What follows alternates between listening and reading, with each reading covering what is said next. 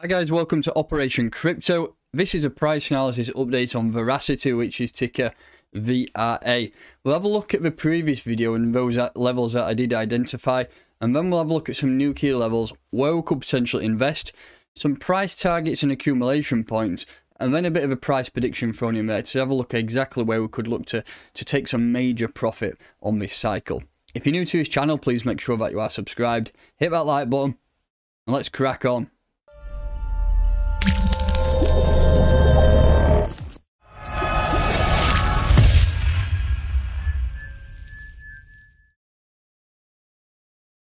So welcome to the channel. This video is in partnership with Cointelegraph Markets Pro. It's a place where you can get news indicated as it happens directly to your phone or to your device. It is a great place to find information, historical data on certain assets which you hold. So go and check it out. There's a full review on the homepage of my YouTube channel. So this is a previous VRA video that I did back on the 26th of October.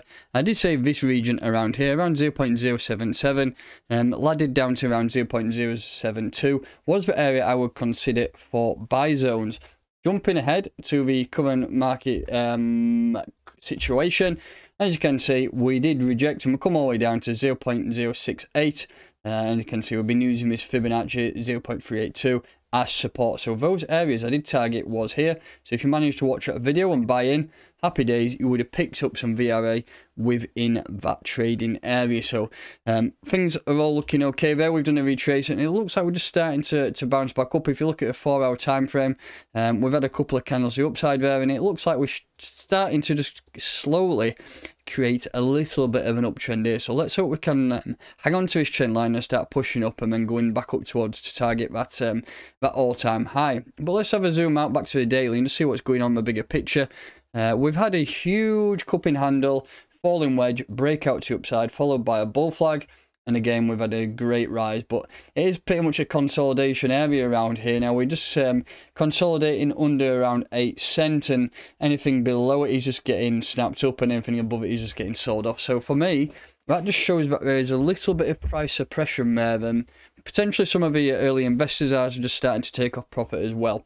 Once that's done, the price will then start to reflect that and start to push up, because the metaverse sector, the gaming sector throughout crypto, is really starting to pick up some steam now, and the gaming sector through Verasity is just another way to get involved with crypto and gaming. So for me, this is a great project and a long-term hold. But let's just have a look at the current situation. Let's just put a little bit of a bearish spin on this first and have a look at a few areas where we could buy. What I want to do is have a look at the latest move. So we broke out of that bull flag there.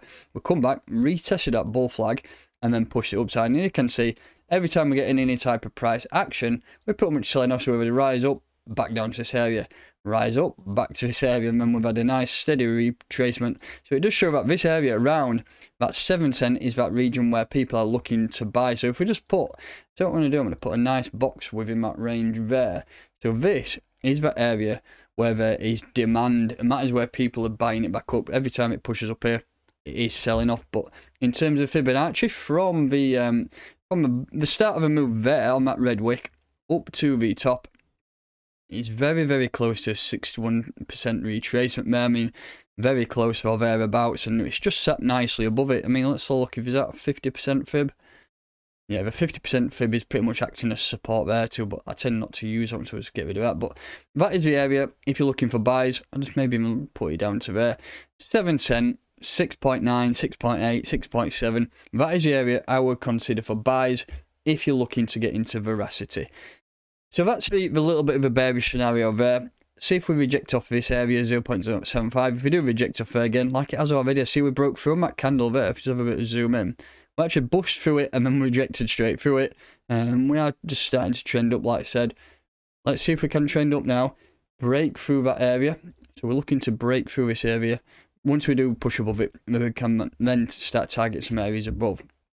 And that's what we'll talk about next. Areas where we could potentially look to take profit. And in terms of price discovery, we can still keep this Fibonacci on over this latest move. And if you're looking for some price targets, we've obviously got 10 cent up there.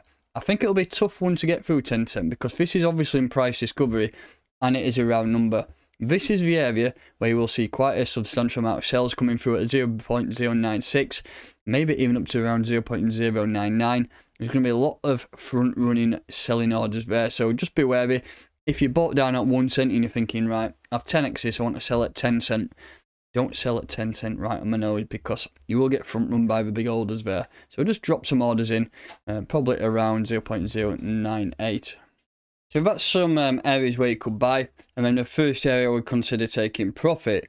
But also what we need to take a look at is some longer term predictions and some pretty much price predictions really. And for this, what we can do is several things. What I've got is a Fibonacci on from the previous highs all the way to the lows, and then we can use some of these extensions on the way up, and these will give us some good targets for some areas to consider to take in profit. Personally, I think we can shoot up way above 32 cent at some stage over this cycle, whether that be the end of December or whether that's going into January, February, March time. I do think that's a possibility that we can push up to there. I mean, I've seen a lot of price predictions of $1, $2, $3, maybe $10. I think we're a little bit extreme. For me, I think personally this can hit up towards 45, 50 cent at some stage in over the course of this cycle, because once things do start to get pushing, you will see some major growth. But if you're looking to take profit on the way up, which I highly recommend you do not hold your entire bag waiting to make $1 million. It just doesn't work like that. You're better off taking profit on the way up, even if it's 1 or 2%. Just keep skimming profit up. So look at 11 cent, 13, 17, 23, then start looking at around 25 and 30, and 32% will probably be a decent area to take profit. If you're struggling to know how to take profit and what to do about it, we talk about that in my Patreon group. It's a Discord server and also a platform where I give daily analysis, and we've also got a bit of a crypto academy there with loads of lessons. And if you need to know anything about taking profit, ask them in that channel there. We've got a lot going on. We've got a new crypto academy there, which is getting built out as we speak. There's going to be a lot more lessons, tutorials, articles going in there. So there's a lot of work coming, and there's going to be a lot of information there for especially new people to crypto. It's a great place for you to learn and join in an active community. So that's pretty much VRA covered in terms of where to buy, where to sell, price predictions, and just my general thoughts on my asset. What I just want to take a look at next is a BTC pairing. Not many people trade in BTC, but one thing I will just let you know is that if you're ever looking to build your Bitcoin using altcoins, this is the pairings you should use. Use a BTC pairing. So you should tie this in with the Bitcoin dominance chart. So look at this. This is currently 42. I just want to zoom out to a weekly time frame. This is something I showed to my guys in a Patreon. If you're ever looking to accumulate Bitcoin, use altcoins and use the altcoin dominance, the market dominance chart for Bitcoin. Whenever dominance is low on Bitcoin, you should be buying Bitcoin. Whenever it's high, you should be buying altcoins, and rinse and repeat that method. I will drop this chart in a Patreon, so if you're there, you can see it and see exactly when is the right time to buy and sell. But just going back to VRA there, in that BTC pairing, if you're looking for some buys, I would still target down here at around 9,181 Satoshis. I think that's a region where we could potentially see some action, because it is a previous high back here. So there's a good chance that we could start to just drop here. As you can see, let's just get rid of that noise there.